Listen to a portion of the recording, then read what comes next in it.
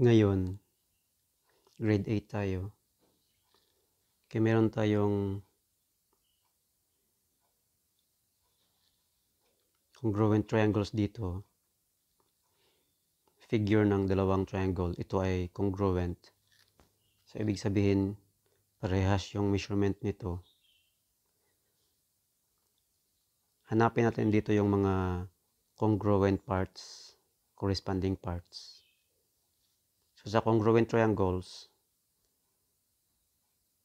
ang corresponding parts niya ay congruent.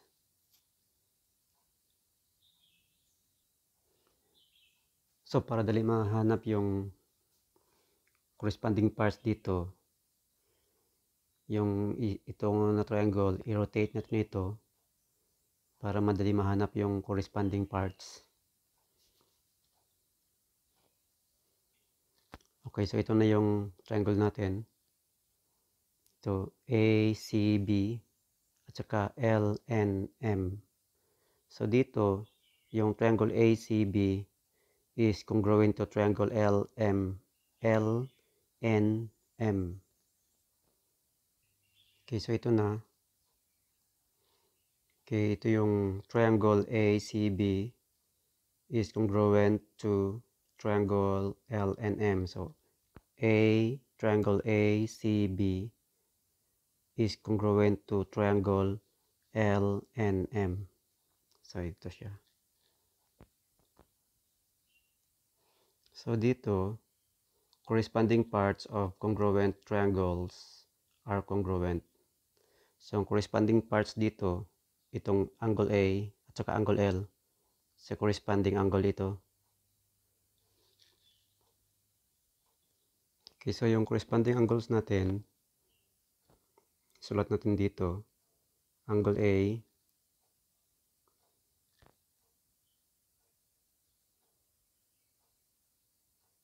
and angle L. Tapos itong angle C and angle N.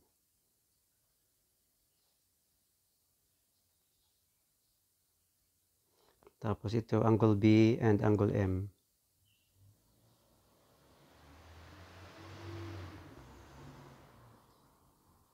So ito yung mga corresponding angles ng congruent triangles. So corresponding parts of congruent triangles are congruent. So angle A is congruent to angle L. So angle C is congruent to angle N. Angle B is congruent to angle M. So ito siya. Angle A is congruent to angle L. Angle C is congruent to angle N. Angle B is congruent to angle M. So ito yung corresponding angles. So congruent yung mga corresponding angles.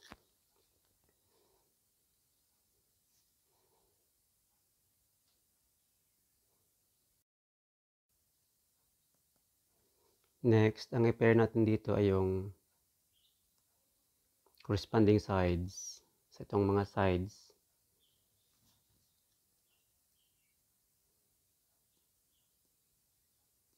Okay, so meron tayong ito segment AC. Segment AC and segment LN. Segment LN. Ito segment NM. Okay, segment CB and segment NM.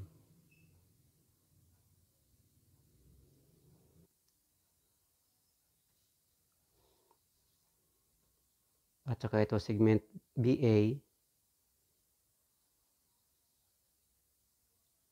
and segment ML. So ito yung mga corresponding sides, segment AC and segment LN, segment CB and segment NM, segment BA and segment ML. So, corresponding sides. So, itong mga side ay congruent ito. So, segment AC is congruent to segment LN. Ganun. Segment CB is congruent to segment NM. Itong segment BA is congruent to segment ML. So, corresponding sides are congruent. So, corresponding parts of congruent triangles are congruent.